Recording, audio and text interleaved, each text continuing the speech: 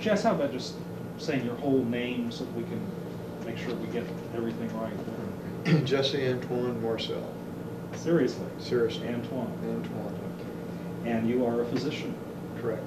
And what field of medicine do you practice? Well, I specialize in ear, nose, and throat conditions, tonsillitis, ear infections, you name it. Anything above the clavicle I have to do with. And you also are in the National Guard? Correct. How long have you been serving the National Guard? Since 1978 or 79. Jess, I wonder if I can take you back to the night that your father came home.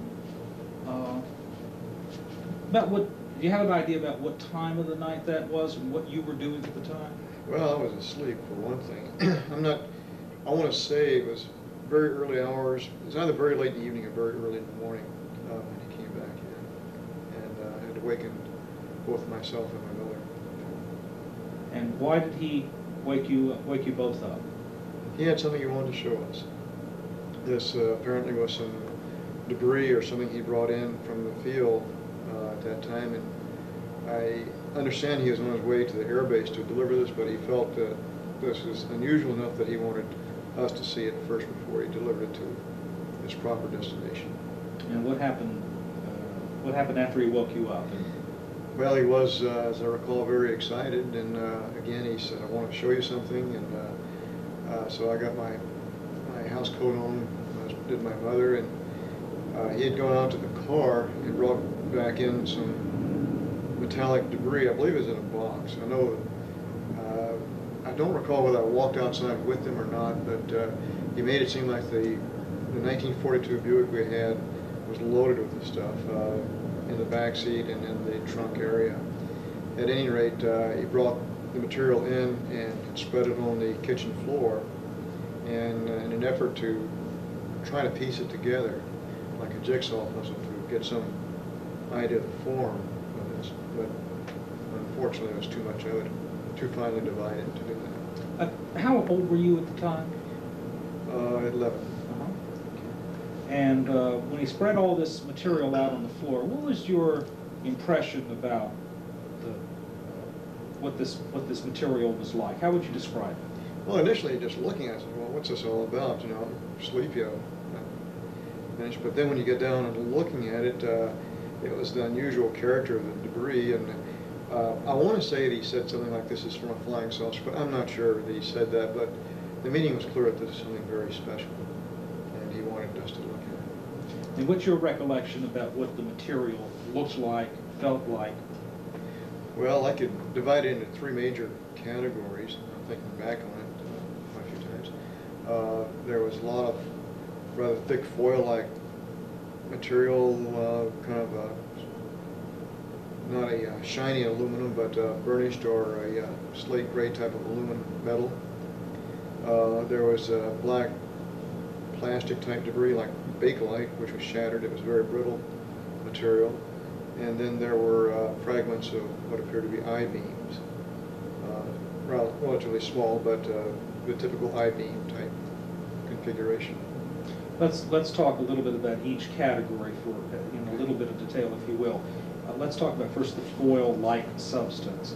What was the size of this material? Well, I don't recall seeing any piece that was greater than 4 to 6 inches in circumference or in diameter. I don't recall whether I tried to test it for being able to tear it or bend it or anything like that. It was very light, and again, a dull metallic gray color. And there was a lot of that. How thick would you describe this material? Well, it was thicker than the usual kitchen foil. I guess there's a newer foil out now for heavy-duty use that is used in storing food, and that's approximately what it was like. In terms of thickness? In terms of thickness. Any other similarities to everyday household items that people? Well, it's metallic, that's about all I can say. Not shiny. And the pieces of the foil-like substance, what shape were they? Well, it was shredded, at least, you know, torn. So irregular in shape? Irregular, right. And there was a lot of this material? Well, enough to cover the floor with. Was this... And more, because there's a lot more left in the car. Okay, that's what I was going to ask. He didn't bring in all Oh, of it? no, that was only one portion he had in the car. Okay. The weight of this material you described as light, would you say that it was unusually light, lighter than you would expect, or heavier, or anything at all unusual about its weight? Well, feathers. Very, very light. Very light.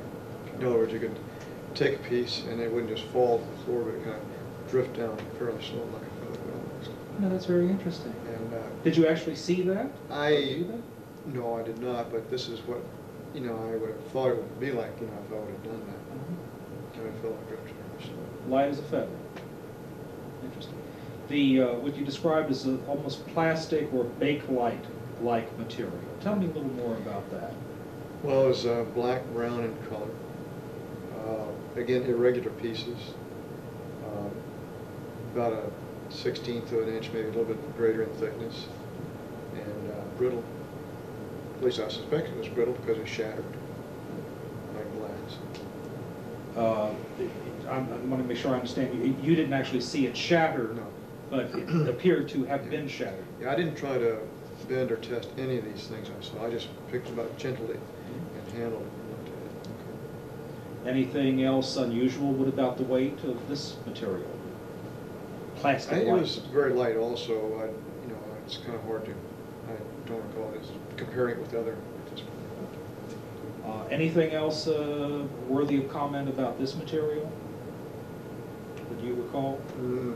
Basically just the description of the color, shattered type bakelite material. Yeah.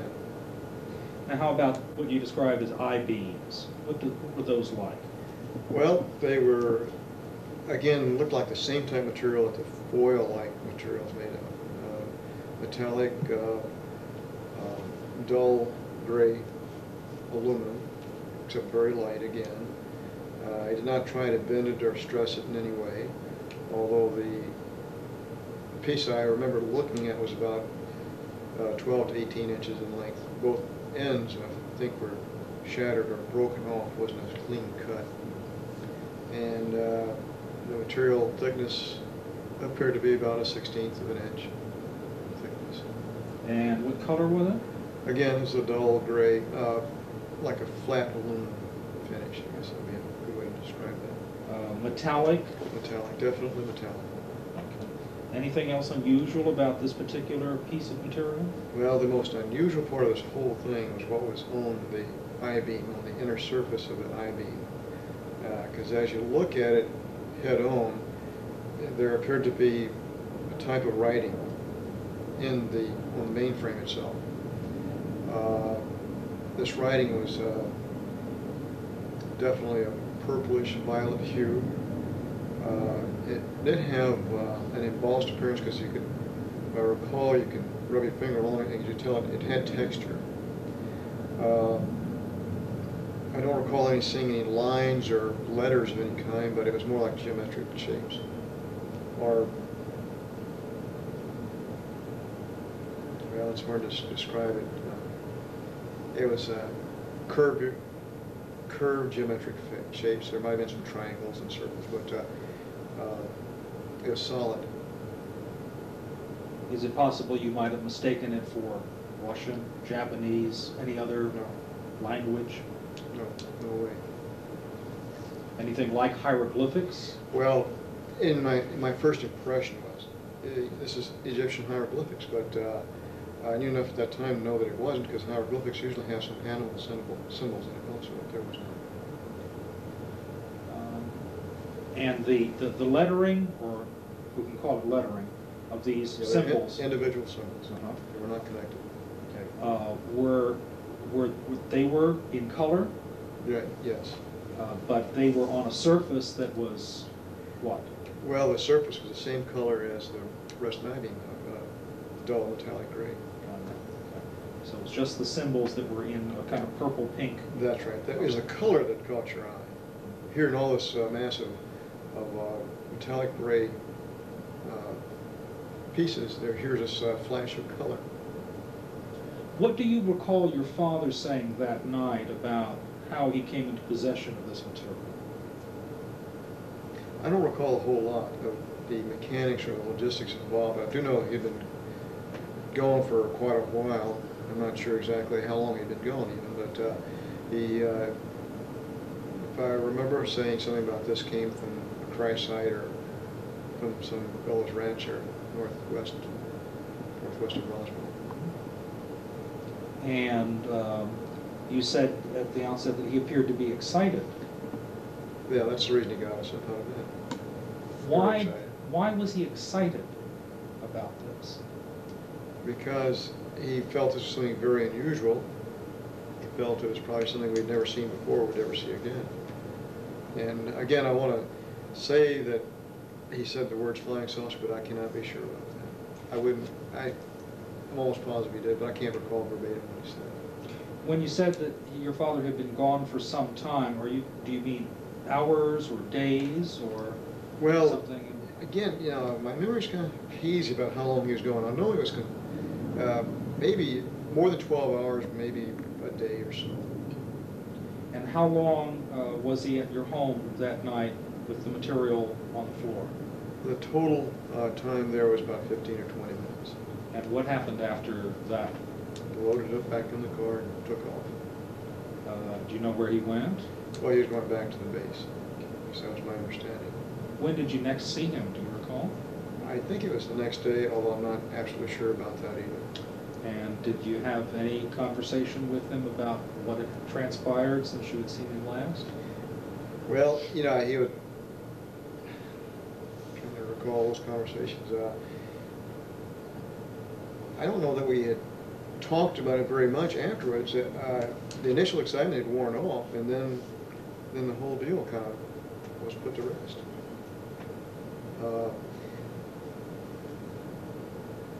There's still a feeling that there's something very unusual about this. It was not,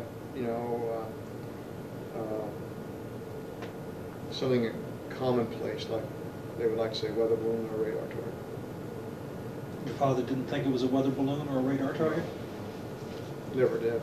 Did you think it was? Well, even at that young age, I had kind of an interest in electronics and weather and things like that. And I'd seen weather balloons and I'd seen pictures of radar targets. That was not one of them. Was it like anything you'd ever seen before? Not really. One thing that sets it apart, of course, was those I-beams with the symbols. Did your father ever speculate about what it was, where it came from? We would talk about it periodically over the next several years, perhaps, and we'd always thought that it was something very unusual. I think initially they might have thought it was even a Russian weapon or something.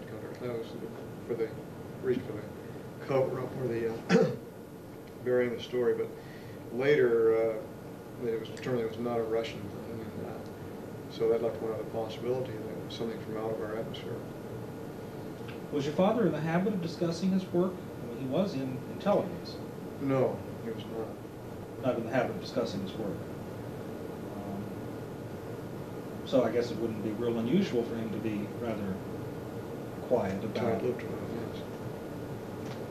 He was not given to, verbal diarrhea about things like that. But he obviously did eventually talk. Yeah, as time went on, the seed had been planted in the back of our minds that there's something very unusual about this. And from time to time, you'd read about some UFO sighting in the paper, and it would trigger maybe a little conversation about what this was. Knowing your father as you did, what do you think motivated him to go public with this account as he did? Well, this didn't happen for years, and he was a radio amateur, loved ham radio. And I don't know the exact scenario, but I can picture that maybe they were talking on ham radios. He was talking on ham radio with somebody, and maybe the discussion came up about a recent UFO sighting, and he would say, "Oh, by the way, I was involved with one," and I could picture that as being the mechanism that this thing came out. I don't know that to be sure, but that's I think, most likely way. And when journalists and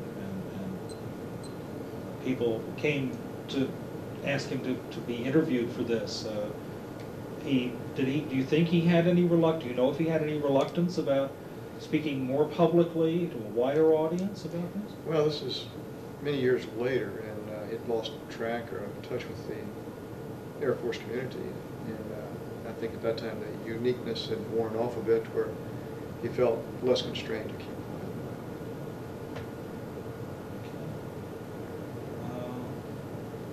Kevin, I don't have any more questions. Anything that we failed to cover that's important?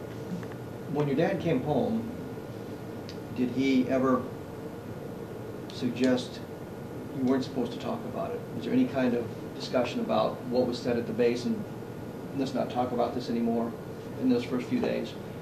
I don't recall that exactly, but I think the implication was there. That it's over with, don't say anything more about it, or at least don't even bring it up. Did, after he came out with the story in '78, was there ever any contact with anyone in the Pentagon or anybody from the military suggesting that maybe he had spoken out of turn? No. Going back to the first statement too, Mm-hmm. I never discussed this with any of my friends either. I had a lot of friends and acquaintances in Roswell, and I can definitely say I never even told them about what was going on. Later on, you'd suggested that it was in high school before you really ever discussed it again with your dad.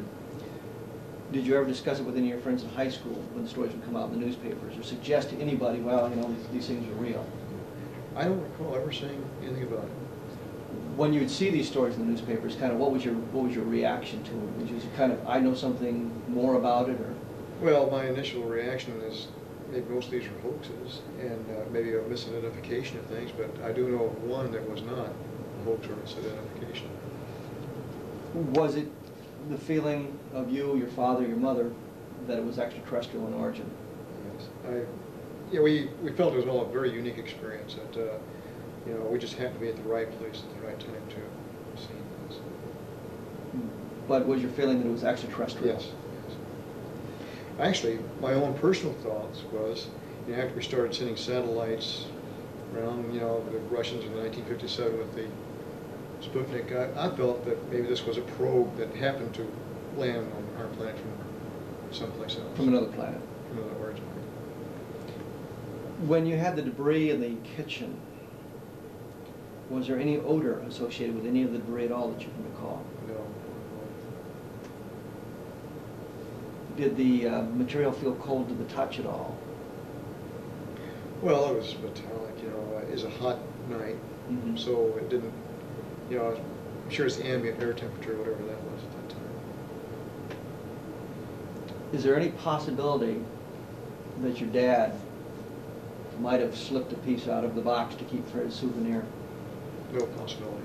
He'd never think of doing something like that? Not at all.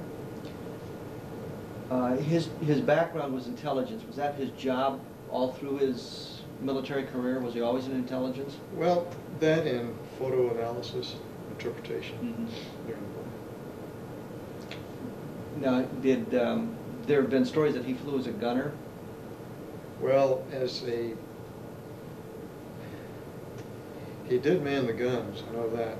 I think what happened, he was a navigator, or he went aloft many times to view the bombing runs personally, despite the fact they had photographs, but he'd get more information by being there on the site. Mm-hmm. And I do know one time that they were shot pretty badly, and he had to take over the guns. He must have known how to man the 50 calibers for some reason. I didn't know he did that.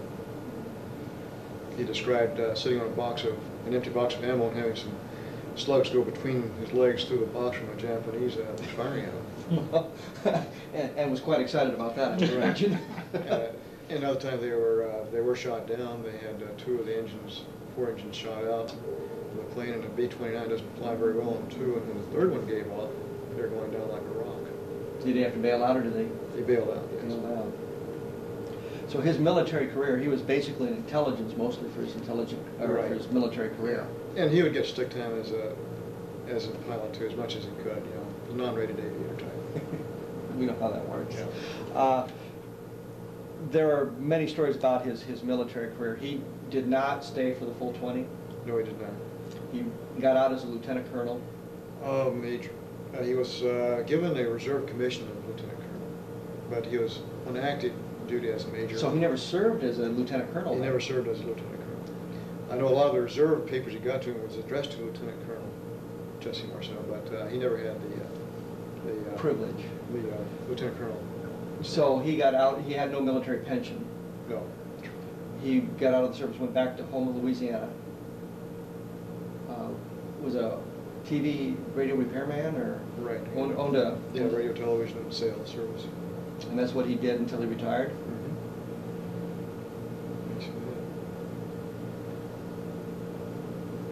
And the first time you remember him really talking about this, you were in high school. Said something while you were in high school.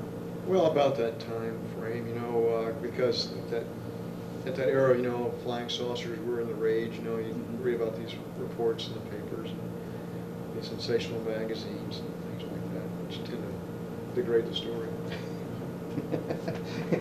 Yeah, as if we need that sort of thing. But he was, for the most part, pretty close-lipped about this, even after he was out of the military. Right. It was not a really daily topic. And there was no military pension for him to protect, or no threat of... No, the only thing he had from the military was he fell off the roof when he was repairing his ham radio antenna in Roswell, and he had a fracture of the Oregon elbow, and I think he had $14 a month, you know, for disability, you know, which is a very minor disability, but that was the only thing he got. So that there was no threat they could hold over him, that if you talked about this, we're going to take away your pension or anything like that. Do you remember how much time he spent on active duty? How many years he got in? Well, I know he went in 1942 and stayed till 1949 or 1950. So 7 or 8 years is all. And there was the story that's been published that he wrote the speech for Truman when the atomic bomb was exploded by the Soviets. Any truth to that, or he provided the intelligence information for the president? I have a vague recollection of something of that nature, but I don't know that he wrote the speech. But I do know that he was in on preparing something, gathering information. It's part of his intelligence function. Right, yeah, but that was not really a subject of conversation. Did you ever notice your dad, or did your dad ever break security other than this one time when he brought the material home? Although he really wasn't breaking security since it wasn't classified yet. But did your dad ever break security at all that you can recall? One other time. And that would be when? I don't know whether one. I guess it's. I hate to bring that up, though. I don't know whether. Okay.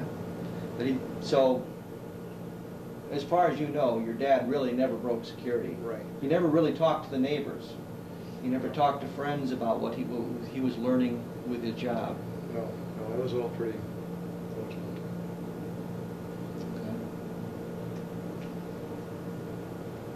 Okay. Jess, thank you very much.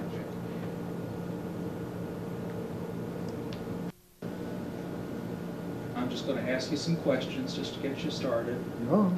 Okay. Vern, tell me about your relationship with Barney Barnett.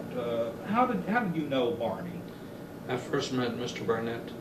I was with the 333rd Bomb Group at Dalhart, Texas. At that time, Mr. Barnett was living in Mosquera, New Mexico. I met him in late 1943. I was on a bomb drive for the squadron commander out of Dalhart, Texas. So you both were in the service together? Oh, we were not in the service together. He was a civilian working with as a civil engineer at the state of New Mexico. And what kind of relationship did the two of you have? Well, Barney didn't have any children. He'd raised a niece. He sort of took me under his thumb And during the visits, he treated me just about like a son. So, pretty close relationship. Real close relationship.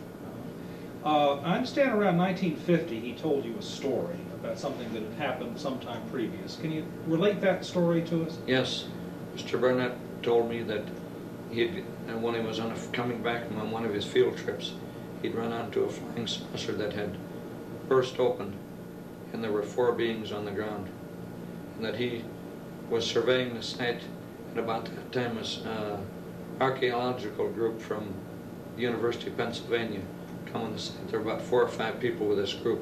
As they were just starting to look things over fairly closely, the military moved in and gave them a briefing to not say anything about it and to keep quiet, and that it was in the national interest that they get out of there. What was his feeling about what it was that he had experienced? He had no qualms about what it was. He said the vehicle from outer space without any question. The beings on there were not exactly like human beings. Similar, but not exactly. How did he describe them? He described them as being about 3.5 to 4 feet tall, very slim in stature, and with their heads were hairless, with no eyebrows, no eyelashes, no hair, and sort of a pear-shaped head, with the top of the head being smaller, or larger, I mean. Any other characteristics about their appearance? Only one thing that he mentioned is the hands were not covered. They had 4 fingers. How were they dressed? They were dressed in some type of a tight-fitting suit. It looked like sort of a metallic, but not metal and not nylon. And it fit to the body very closely tight. But they were not wearing any headpiece at all. And I don't recall that he said anything about what they had on their feet. Were all of these beings dead when he found them? They were all dead and only a short distance from the craft. The craft had burst open, and he said that they hadn't seen anybody inside, but they really hadn't had a chance to look. These were all outside the craft and quite close to the craft, within not too many feet from the object. How did he describe the craft? Typical flying saucer. Disc-shaped? Disc-shaped, and of pretty good size, not small. It was a craft that probably could have carried quite a few beings. It wasn't one of the little small discs that was reported in somebody's place. It was probably 100 feet. Big. Really? How did he describe the impact site, if at all? He said it had come to rest at sort of on not a high bank, but sort of a ridge or a bank, and had hit against the bank. It had split there. But otherwise it was intact. Did he describe any other debris or wreckage besides the... There was no, according to him, there was no wreckage or debris around this craft. But what, did he give any description about the archaeology team? Nothing, except there was 4 or 5 people.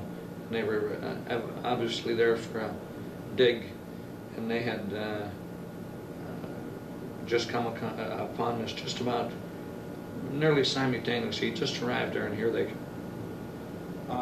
Any names of any of these individuals? He didn't have any names, because the short period that they were there, and by the time the Army rounded them up and told him to get out of there after they'd briefed him what and not to say and so on, he got his pickup and headed back for his office.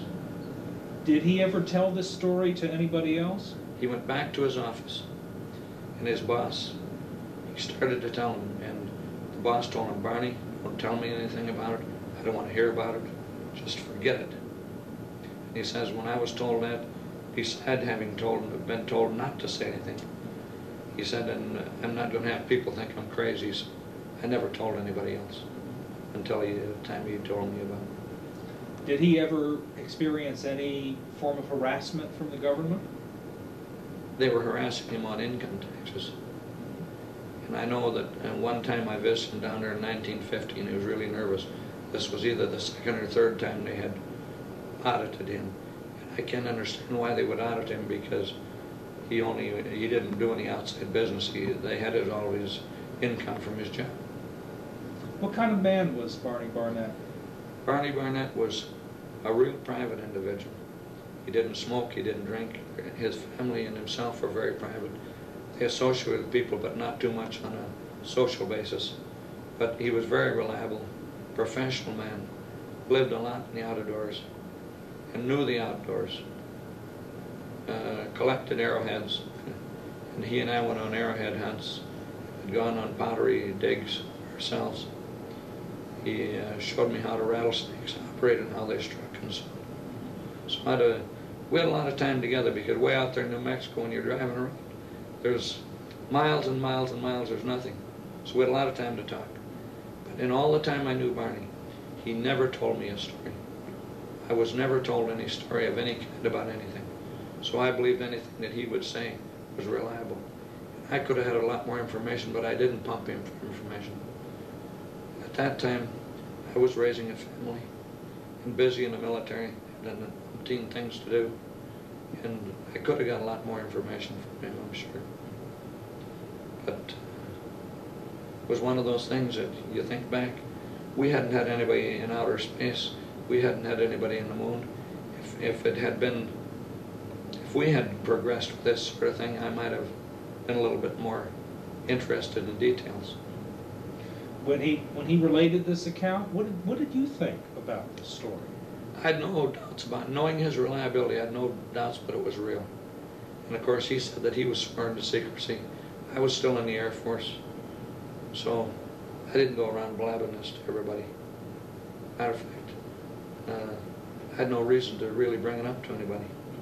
The first time it was brought up is when the Dr. Friedenberg was in Bemidji. He gave a lecture on UFOs. I had gone. And I listened to this. I thought, you know, I wonder if I should relate this to him. They're doing a study, and the stuff might be important to his studies. So as a matter of fact, I thought about it, and then I left the auditorium, and it was cold out. It was late fall, I think. I walked about a half a block from there without saying anything. I thought, well, maybe it's a good policy to go back and tell him this. You know, I didn't feel comfortable not doing it. So then I walked back and talked to him. And a few days later, this Mr. Moore was near, and he came over to my house and interviewed me about the details that I had. Have you experienced any repercussions from having shared this? None. I haven't had anybody harass me. Everybody that watched Unsolved Mysteries, I've had nothing but good comments. Most people believe these actually exist. And I don't really believe that I've had one bad comment. However, they intentionally didn't give your address. But I had calls from every province in Canada except the eastern ones, from Florida, Texas. And the amount of people that seen this, I was amazed. So you don't have any regrets about having divulged this I have no story? regrets about it. As a matter of fact, I could tell the same story 1,000 times without changing it, because I know it to be actual facts. I'm not about to alter anything. And I wouldn't accept one penny or one dime to make any statement, because that would ruin the validity of what Mr. Barnett, and in respect to him, I wouldn't do it. As a former military man, what do you think our government should do now that this story is out? I can't see any reason why whatever information they have is not released. I think any information or documents should be released, because most of the public believes they exist anyhow. And I think the population now is better prepared to accept this sort of thing than they would have been in 1947, right after World War II. There was probably reasons why they didn't want it released. I can't see any reason for not releasing. Okay. Anything that we've not covered that you want to talk about? Well, the only time that I had any occasion to possibly see a flying saucer, in 1940, I was with the 7th Bomb Group, 11th Bomb Squadron. We'd moved off the coast because of the problems with an imminent war. So we'd moved into Salt Lake City, and we were working out of the municipal airport out there. And just about, it was between 12 and 1 o'clock, there was a disc-like object that come over Salt Lake City. It come from the east over the Wasatch Mountains. In the daytime, it looked like the moon does if you see it in the daytime. And there was 2 pilots that I knew out there, I can't recall their names, and myself out there. And we run for B-17. And we immediately didn't run the proper checks on other routes. Taxied right out the runway and took off. And we chased this. I mean, there was no hope. It was just distances. And it could not possibly have been another airplane or balloon, because the B-17 was about as fast a thing as there was on the market at that time.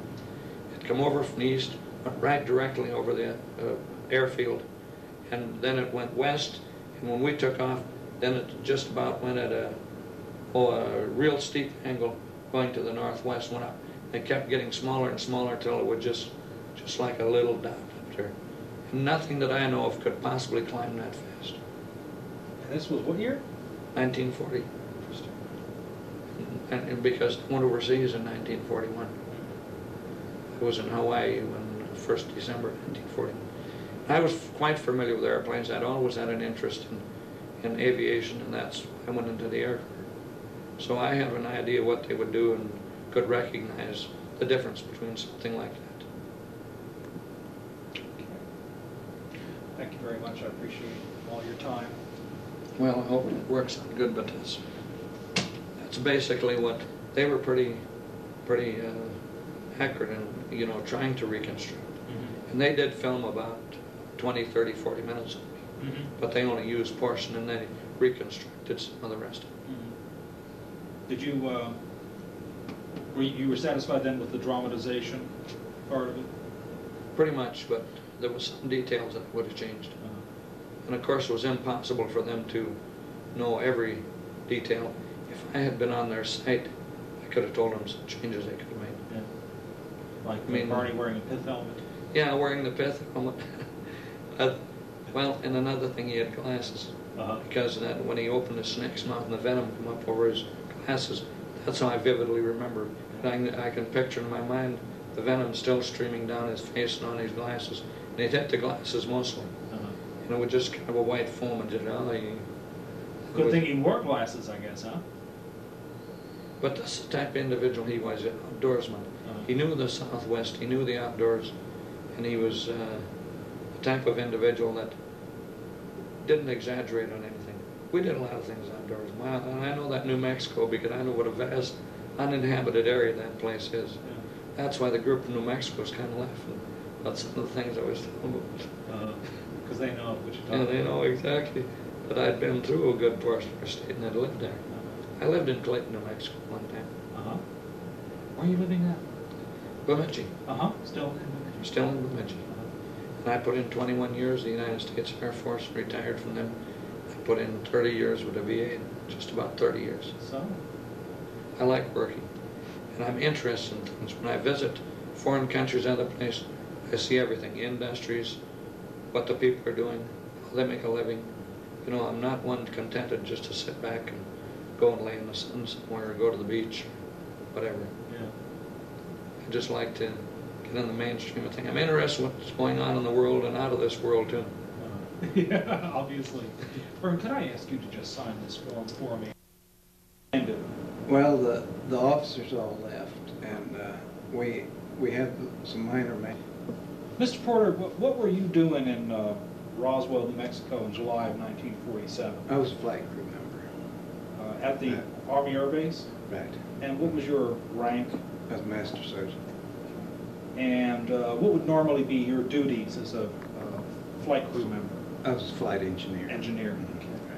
And what sort of normal activities would you engage in? Well, I took care of the engines in flight, and weight and balance and fuel management. And did you log in a lot of hours in doing this? Right. What craft did you usually fly, sir? It's a B-29. Exclusively? Yeah. Okay. Then. All right. I understand that something rather unusual happened in July of 1947 at the base, and you were involved in a flight. What happened that day that you recall? Well, we flew these pieces. They told us it was a parts of the flying saucer, and we flew from Roswell to Fort Worth. And we started out. They told us we'd be going to Wright-Patterson in Ohio. And we got to Fort Worth, and they transferred them to B-25 and took them on to Wright-Patterson. And what did you do then? Then we returned to Roswell. Okay. Who do you recall was on board that B-29 when you left Roswell? Colonel Jennings was on board, and Colonel Barraclaw, Major Wunderlich, and Major Marcel was ones up front. Okay. And who was it who told you that these were pieces of a flying saucer? I don't remember just who it was, but it must have been Captain Henderson. Okay. What did you think when you heard that? Well, it was at first I'd heard of a bunch of flying saucers. So it didn't really mean a whole No, lot, I it didn't. guess.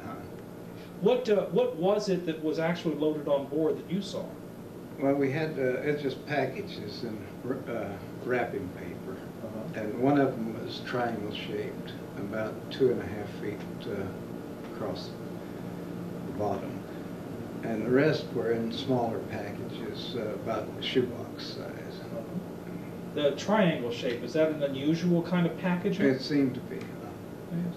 And this was brown paper on the outside? Right, with tape. And did you actually load this stuff? Yes, right. What was your feeling when you... Well, just like picked up an empty package. Is that right? Right. Very light. Right. From feeling the package, did you have a sense of what it was that was underneath the brown paper wrapper? Not really. Just brown Just paper fine. and tape, Mhm. but very light. Right. And approximately how much of this stuff did you bring onto the B-29? Well, it's the one triangle-shaped package and about 3 shoebox size packages. Oh, so it wasn't... It's not very much. Okay. I don't know, if we were to... Can you give me an idea about what the volume of all of this would be? Well, it's... Could you put it in the, say, a back seat of a car or the yes. trunk of a car? Yes, it was just small packages. And you took a B-29, was it necessary to take a B-29? Well, that was the transportation, I guess. That's all you had? Right. Okay. And what did the fellows talk about on the way to There wasn't much talk. They didn't talk back and forth very much. Nothing about it. Yeah. Much. Would that be unusual? Was there normally a lot of conversation Well, between the officers This and wasn't crew? a regular crew, so it, How is that? Why do you say it wasn't regular? we had officers from other squadrons in the plane.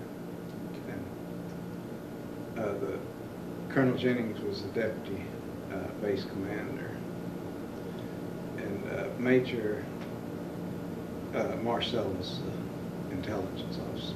Would it be unusual for them to be on such a yes. flight? Right. And you arrived at Fort Worth at Carswell, Right. and what happened then? Well, we parked on the front flight line, and Colonel Jennings told us to finish. We had some spark plugs to change, and he said as soon as we got our maintenance done and a guard was posted, we could go eat lunch and come back then. Was there anything unusual about your arrival at Fort Worth? No. So you did your maintenance, then you went out to Right. lunch, and what happened after you got back? We came back and they'd moved the aircraft to the back flight line, Mhm. and told us that they'd transferred the material to a B-25 to go on to Wright-Patterson, and that it was a weather balloon, and that was it. Mhm. What did you think when you heard that? Well, I just thought this was what it was. You accepted what you were Right. told. And then you flew back to Roswell? Right. Was there any conversation on the way back about No. this?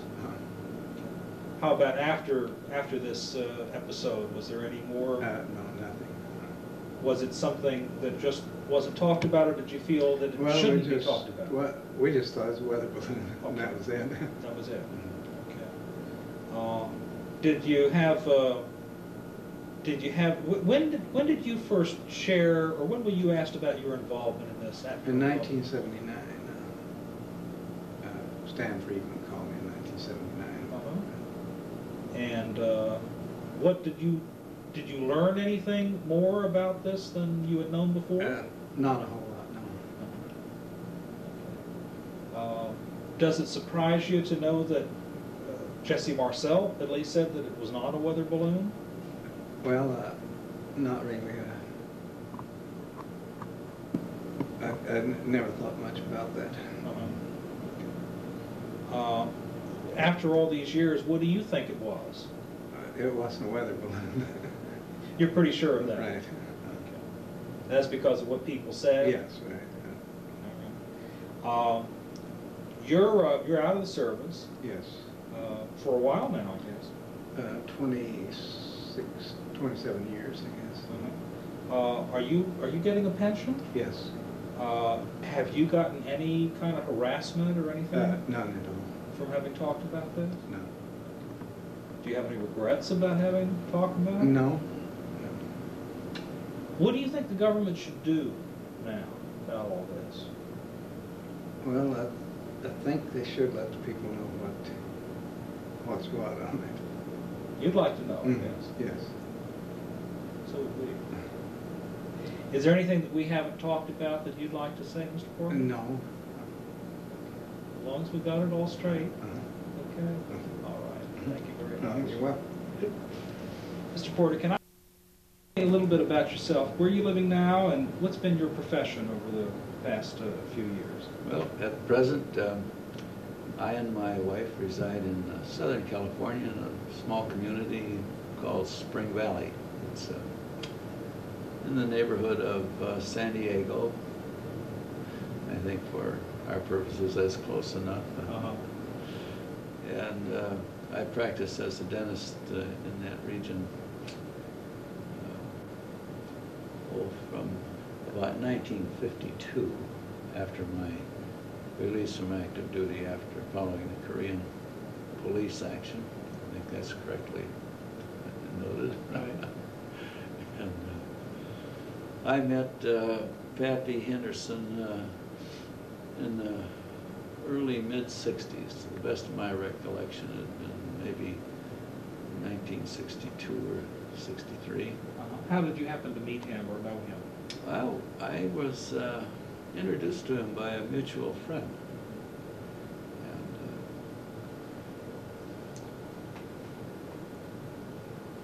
And we were, of course, one of my other vocations other than dentistry has been practice of studying metallurgy. And I think that's probably what got Pappy and I together.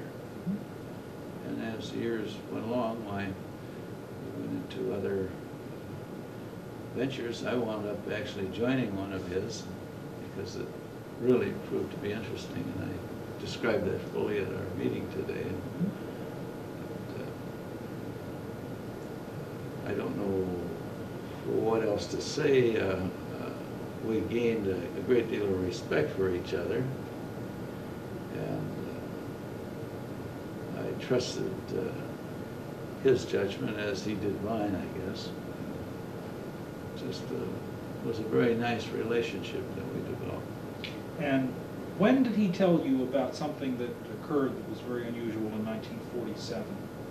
Well, it was, as near as I am able to tell, it would have been, and I think it might have been perhaps the 30th anniversary of that event. Because it was right about that time in the summer of 1978. Okay.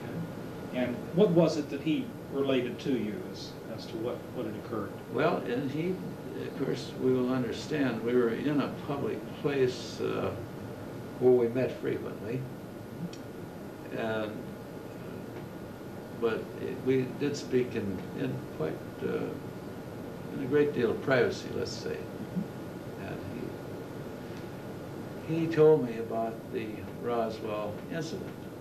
When that incident occurred, why, I happened to have been in a period of inactive duty in my naval service, and I was living in northern Minnesota. And I guess the wire service never reached me. I was actually unaware of the Roswell incident. It was casually mentioned in our newspapers, perhaps as late as a month later. Who knows? but northern Minnesotans weren't too worried about what happened in Mexico. So what did Pappy Henderson tell you happened?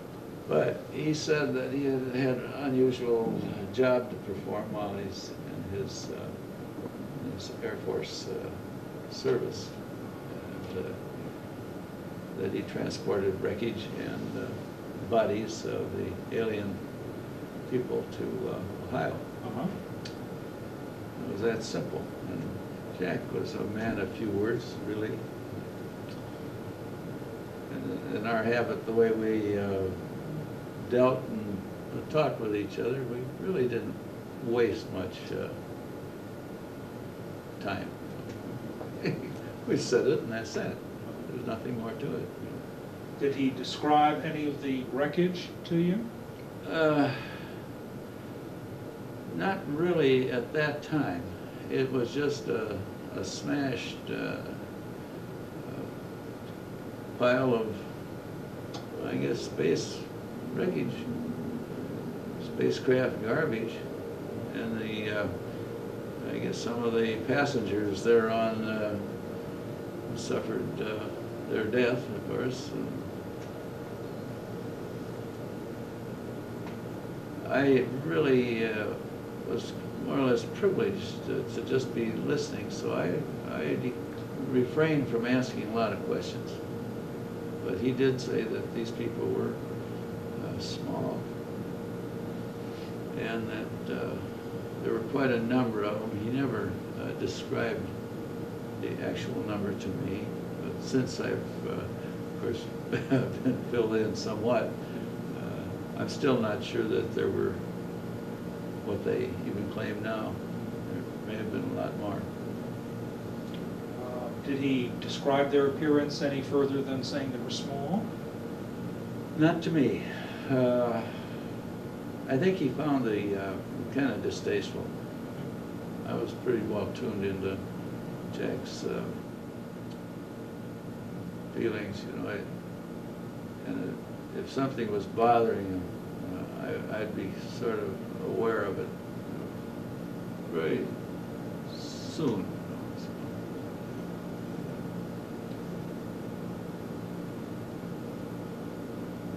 Do you know what kind of craft he flew to Wright-Patterson? Well, as a Navy man, I wasn't too familiar with what the Army Air Corps, later Air Force, had. You know, my experience with airplanes ended with the Taylor craft and Pipers and Aranca sedans and things like that. Pre-World War II, things that I flew. The rest of it was lost. But it was one of the Bs, B-29 perhaps. Did he say what his takeoff point was? Well, I assumed it was Roswell. He did not say to me where it was from. But that he did say that he was going to Wright-Patterson. Yep, that's where he did say, and he said that the remains were there. And he said very likely in a frozen state. Which would lead me to believe that, that being the case, that autopsy work was being planned and would have undoubtedly been performed. So. Did he relate any information following this flight that would shed some light on what the wreckage or the bodies were all about? No, it was perhaps a year later. And we were meeting again under about the same circumstances. We decided to have a game of pool, and when we had a little break in our game, why he produced this piece of metal for me to look at. He said, what do I think of it? I said, well, it's different. And I felt it, and it did feel different. And I studied it some, and was able to determine that its metal structure was different than alloys like we have in our aircraft, for instance.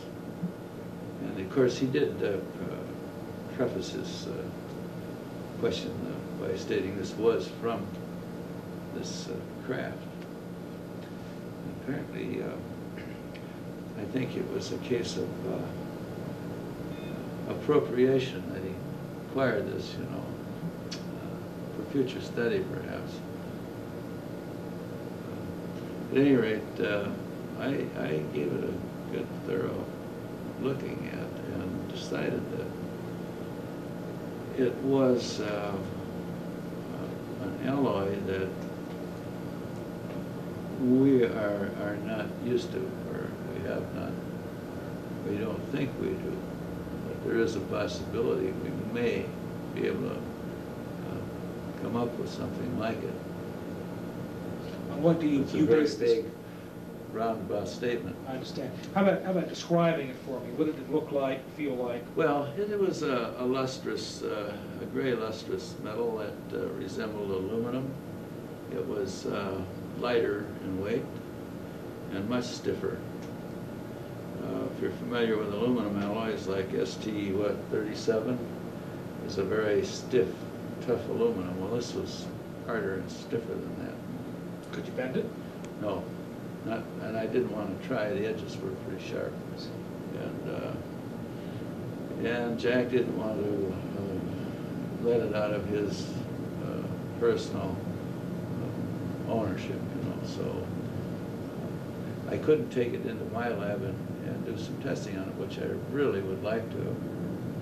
Number one, I'd like to have found out what it would take to machine it.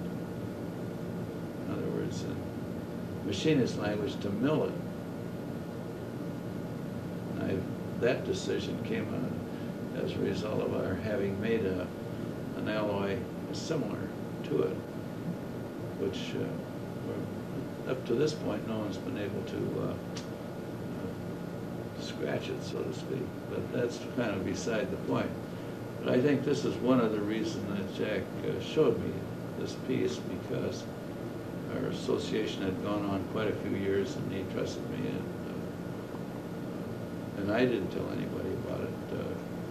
I think this is my first discussion, or at least the meeting as of this date. Publicly. So What did he do with this piece of metal? he put it in his pocket, and that's the last I've seen of it. It's probably in his personal effects somewhere. His wife states that there's many boxes of his things that she has gone through or opened or looked at. So could be that that piece is there, and I'd certainly recognize it if it were. My feeling was that the metal itself was not, it didn't have a crystal lattice structure like alloys that we make, that it was more of an amorphous form, and that the fractures of the edges were more like fractures rather than tears. As I recall, they had a conchoidal appearance, like plate glass or bottle glass, for instance, would have if you break it. Smooth, concave shapes with real sharp edges. What's significant about that, if anything? Well, it indicates that it's not crystalline, which may have a lot to do with its physical properties, perhaps in flight or resistance to heat, like entrance and exit. I know we're using non-metallic materials like steatite to coat our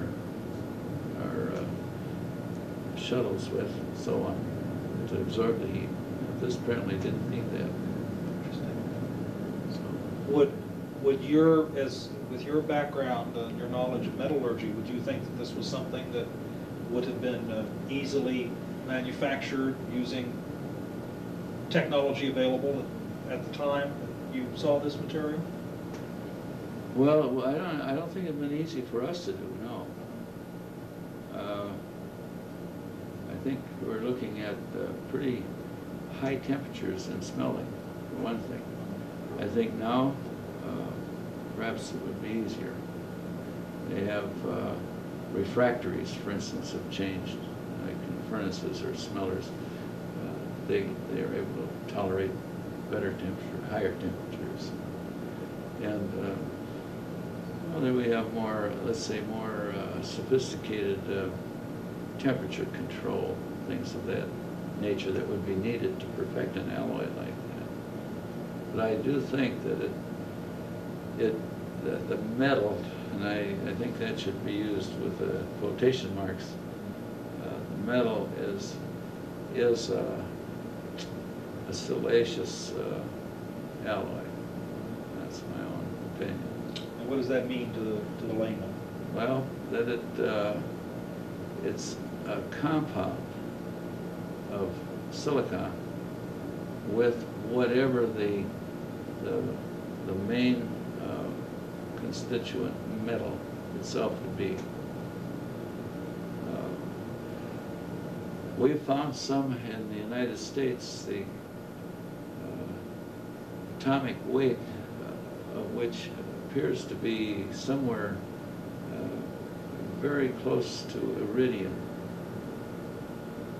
And in fact, that causes a considerable problem in, for instance, the lab techs reading the plates because of the overlay of the lines, the spectral lines. Yeah. In fact, there's one material that was smelted and the button made, which proved to be a similar alloy, but it's one we made ourselves. Yeah. It weighed a lot more, though. It was heavier. What is your own belief about what this fragment was from?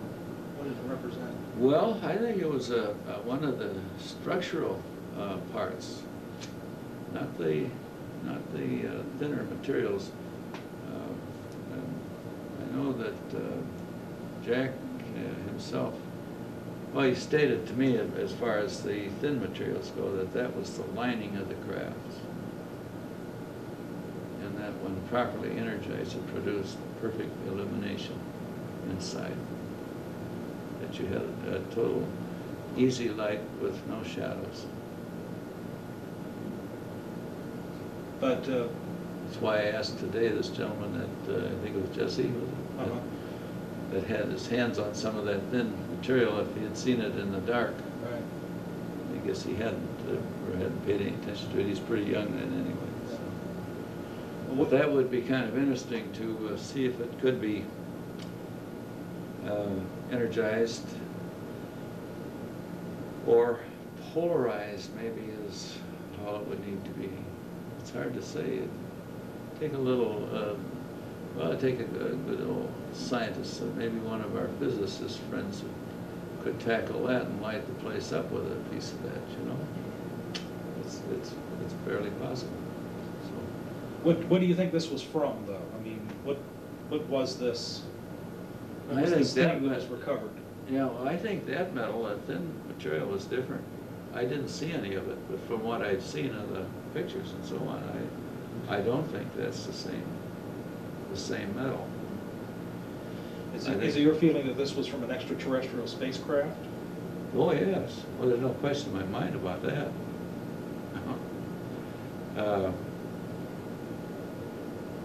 The one craft that crashed and was, as they said, it was just split open.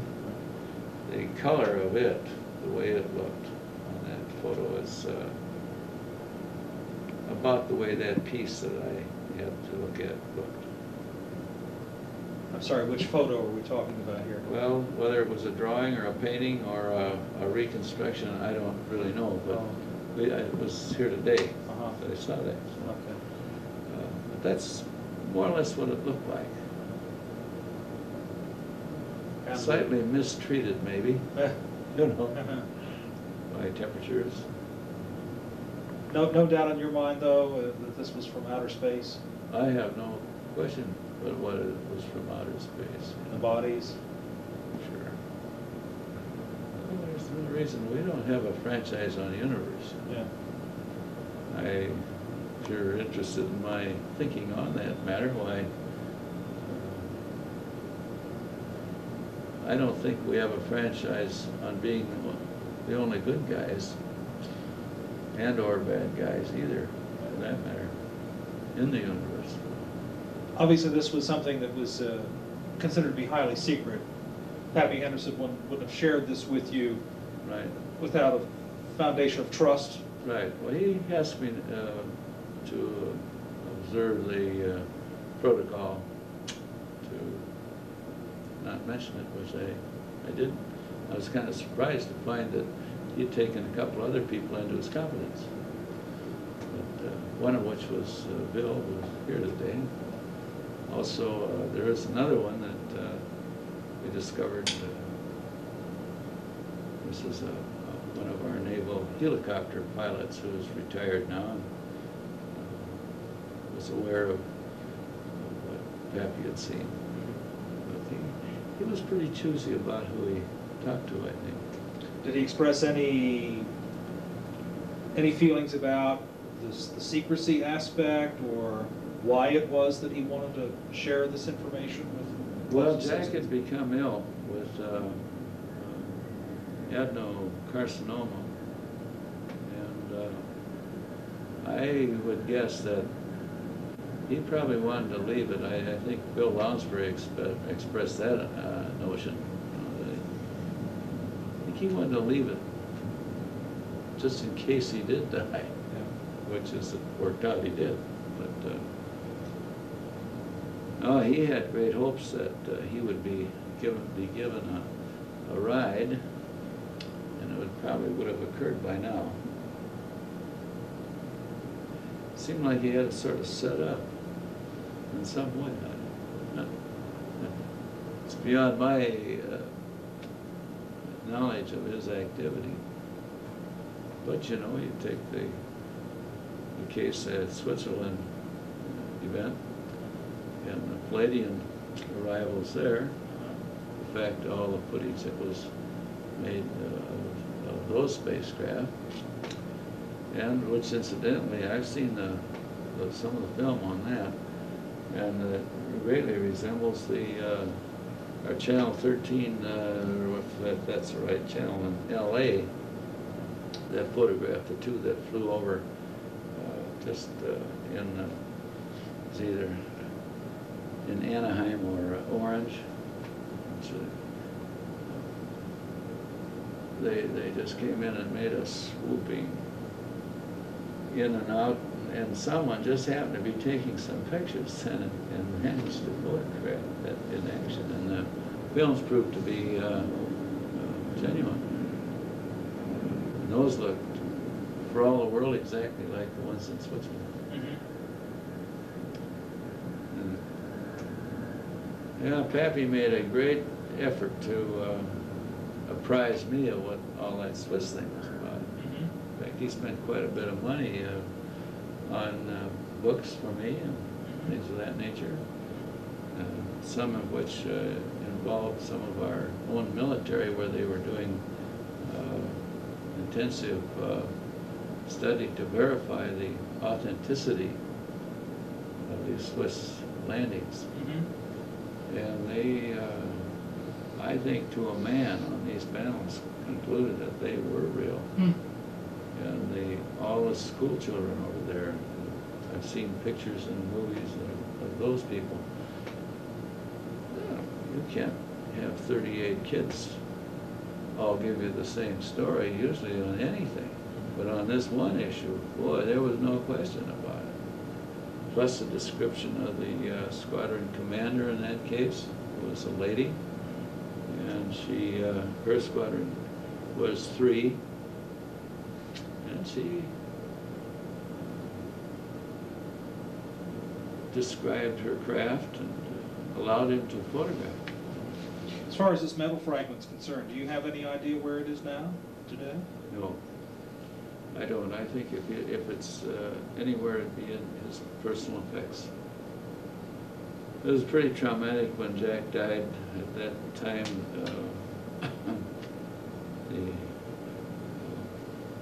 her daughter's mother-in-law was very ill, and so they just packed Sappho up out of her apartment, moved her to L.A. to help take care of this old lady. So,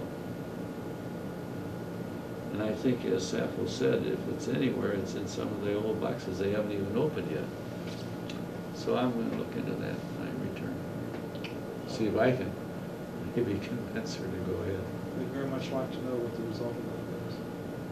Well, if I get it, it'll head right straight for my safety deposit box, and then I'll get on the telephone. And I won't tell them which bank it's in. They'll have to kidnap me. Well, thank you, Dr. Crumshaw. I No, appreciate you're very your welcome. time. I'm hopeful that I've strengthened your thinking in some ways. It's certainly been illuminating. Well, if I find that medal, I'll send it back here. And I should know, I think there was one gentleman, maybe I can recognize his name. Somebody on our board? Oh, David Schwartzman, I bet you. Yeah, Yeah, he's with a the white shirt. geologist at Howard University. Yeah. Yeah. Okay, and I thought he'd be the one that, he seemed to be the most interested in that I'm piece sure. of metal, and also in the smelling techniques Yeah. that were developed to. I bet you know about that stuff. Yeah, well, he really got a kick out of when I told him about the misfiring, trying to cut that at Johns Hopkins University. Uh-huh. I mean Stanford University. Uh-huh. And one of our government facilities, I think, has a unit there that this button that was made went to for cutting an analysis. Well, they couldn't cut it. And they sent it back. They had a few scratches, and that's it. They broke every metronome metal blade they had in that lab. They gave up on it. Now, this was of what? A test of... What we think is a similar one, and Uh-huh. that was why Jack got me involved. Oh, is that right? Yeah, so that's really, and it goes way back. How'd you hear about this test at Stanford? Well, I'm the one that sent it to him. Oh. See, I'm into it that far, you know. Oh.